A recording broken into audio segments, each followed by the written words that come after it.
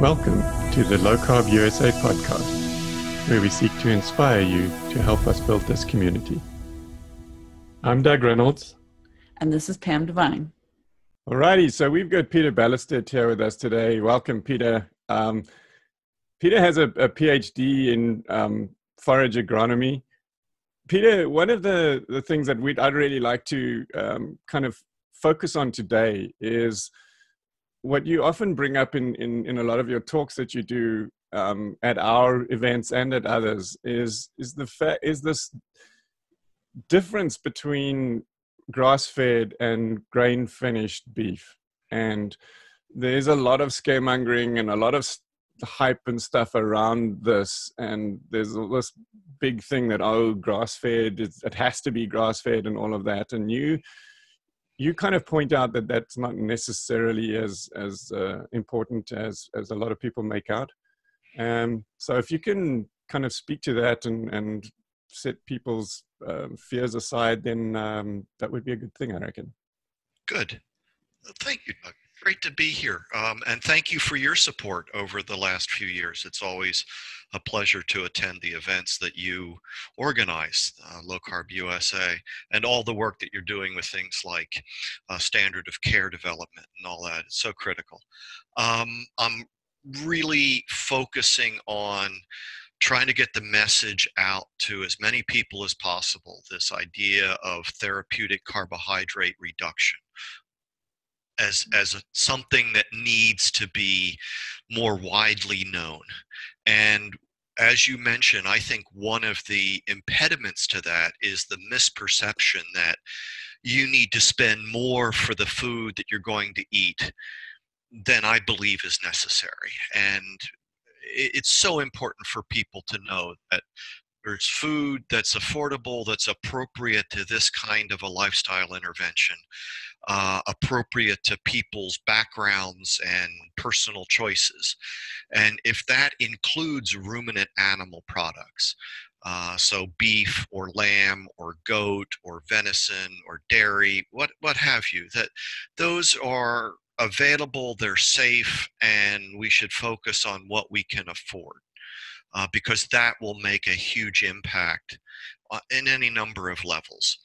So to the degree that people think that, as you expressed it, I want people to understand that that's not so.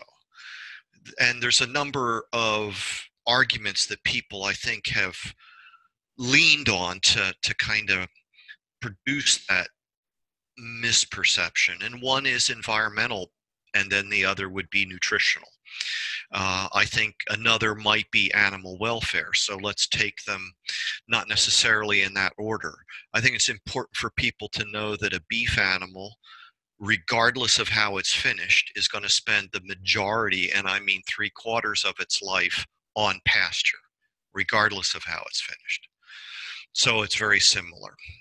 From an environmental perspective, I think it's important for people to understand that, in fact, the commonly stated environmental impacts aren't in favor of grass-fed, grass-finished.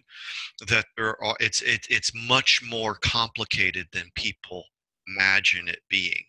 So there was a study recently where they compared a grass finishing to a feedlot finishing system in the upper Midwest, and they looked at soil carbon increases, so increasing organic matter in the soil, carbon sequestration, comparing those two systems over a 4-year period. And what they found was that under this specific grazing management, the emissions were higher under the grass finishing system than they were in the feedlot finishing system. And these are data that are available. It's a published study. They're life cycle kind of analyses. So they're looking at everything involved. And that shouldn't be a surprise. It's sort of the biology of ruminant digestion. The higher the fiber, the lower the digestibility, the more the methane gets emitted. Okay, what they found though was under that grazing management, they sequestered a great deal of carbon. And it was more than enough to offset the emissions from the grass finishing phase. And I would just like to point out two things in addition. They didn't look at the entire life cycle, they just looked at the finishing phase. They were doing this on some crop ground that had been, as I say, crop ground, it had been tilled for a period of time, so the organic matter level had been reduced. Tillage does that. But every soil in whatever environment it's going to be has some equilibrium for soil organic matter. So it's not just going to keep increasing. It's going to get to a level, and then it's the factor of the soil, the factor of the environment. So that increase won't continue indefinitely, but under those conditions, it's likely that if we look at the entire life cycle from birth through finishing, we'd be at carbon 0 to negative, regardless of how the animals were finished. So this whole argument then kind of goes away from an environmental perspective. From the nutritional aspect, I would argue that there are detectable differences, but they tend to be much smaller than people think they are. And certainly when we compare them to other foods in our diet, they're much smaller, between grass finished and a conventionally finished, that is a ration that contains some grain. That's a point to emphasize, that when we say grain finished, we need to be sure we realize that grain is only a portion of the ration, even at the end of the finishing phase, when the grain content is highest. You're still feeding half or so of the ration being forage. And then we're feeding some significant portion of grain, but not like that's all they're eating. And I want people to reflect on how we could possibly be giving credit.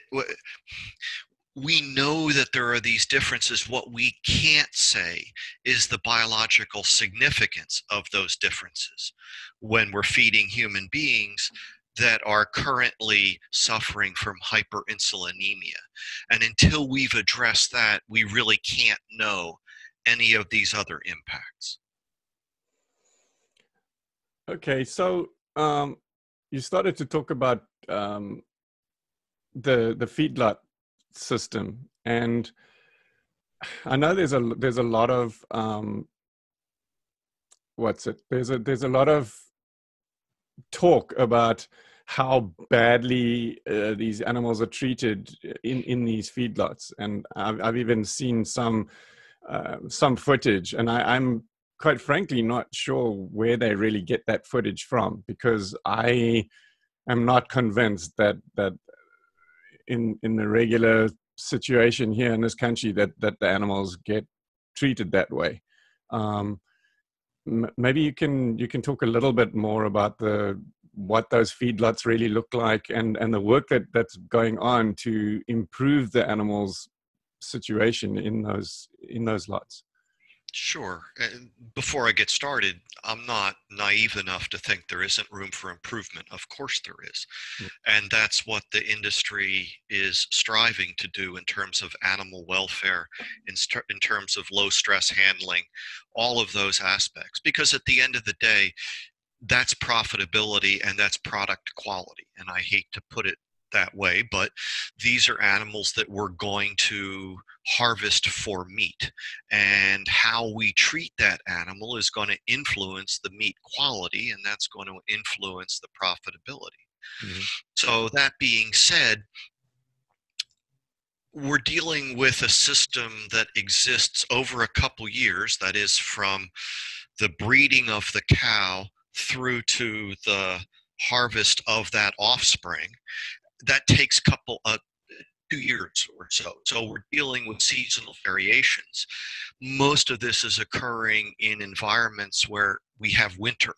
So animals need to go somewhere in order to be fed. There's things that lots of people are doing to lower the amount of feed that has to be harvested and stored as hay and then fed out, those sorts of things. But in general, a lot of this system is based on calves being produced, calves being weaned from mama, those calves being shipped to some other location off the ranch so that they can maybe directly enter into a confined animal feeding operation, feedlot, or go on to better quality pasture in other regions where the winter isn't as harsh, the soils are better, they have a longer growing season.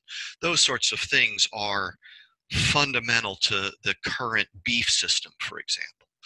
And so some of these things are a given, because even if they stayed on the ranch, which they can't do, but even if they did, they would be fed in confinement during the winter for some period of time. That confinement would either be a small area of pasture where they'd have windbreaks to protect them from the weather, where they could be observed under inclement weather, where they could be fed and cared for, or maybe they would feed them on pastures that aren't growing, but they tend to be small areas protected, not like open range. Or in a lot, which is not a pen, it's a confined area, yes, but there's enough space for these animals to move around.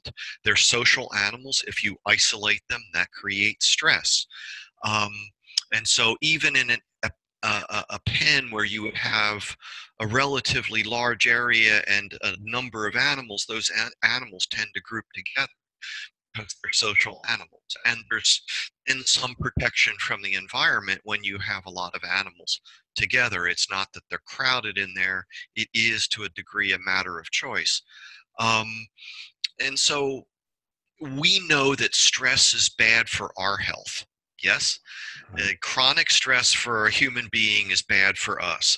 We don't perform well under stress. Livestock industry understands this as well, and a great deal of effort is placed on minimizing stress to the degree that they can do that. There's been a lot of research done. I would recommend people look up Temple Grandin to see the work that she's been doing. But it's well understood within the livestock community that you can't make up for poor management, be that animal husbandry or specifically animal nutrition, with antibiotics, pharmaceuticals. That's when something has gone wrong. Or it's when you're moving an animal, say during that or prior to the weaning phase, which is stressful. So you want to make sure that you inoculate animals so that they're ready for that stress, so that they can resist conditions that come under that kind of stress when you have animals moving from one environment to another, from one herd. Now you've got animals from several herds coming together. They're exposed to things they maybe weren't exposed to before. All of that is part of animal husbandry. And I would just like to point out that since the 1970s, we have made tremendous advancements in animal husbandry. And I would like people to compare and contrast that to what's happened in human husbandry since the 1970s. And I would humbly suggest that the animal scientists have made a great deal more progress than the conventional wisdom human nutrition and medicine community has made. Okay, cool. Thanks. Well, yeah, thanks very much for being with us and agreeing to come and speak to us. I know it's like early in the morning and stuff, but we look forward to seeing you at one of our next events. And again, thanks very much for being with us. I appreciate the opportunity to try to convince people that when they improve their health, they are improving the world. Excellent. I agree with that totally. You've been listening to an episode of the LowCarbUSA podcast.